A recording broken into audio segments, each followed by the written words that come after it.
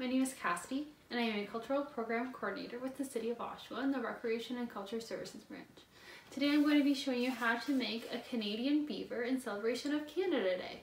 To make a Canadian beaver, you will need white, brown, and black construction paper, a paper bag, a Canada flag, a pencil, a washable marker, glue, and scissors. Make sure to get help from a parent or guardian before using scissors. First, we will draw the eyes and mouth for the beaver on black construction paper by making two U's and a straight line connecting the top of the U for the eyes and drawing a triangle with curved ends for the nose. On brown construction paper, draw the arms and ears by drawing two small ovals and two larger ovals on the paper. To draw the tail, draw a long oval that gets narrower on one end and draw a straight line across. Draw crisscross lines on the tail with a pencil.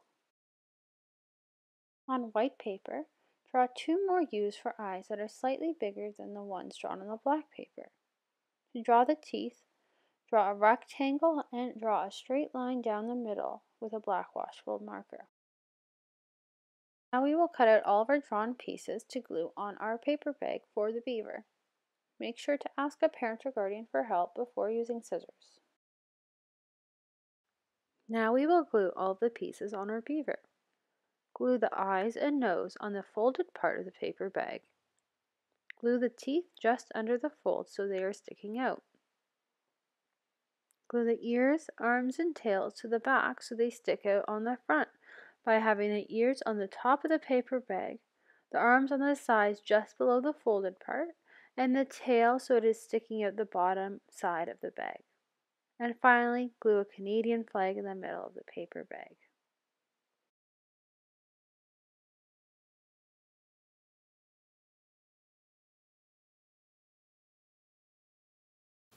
Now that your beaver is all done, you can put your hand in the paper bag and turn your beaver into a puppet.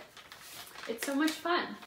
Thank you for joining me today, and for more information about this year's Canada Day or to experience the virtual event, you can visit our website, Oshawa.ca/CanadaDay. Thanks for watching. Have a great day.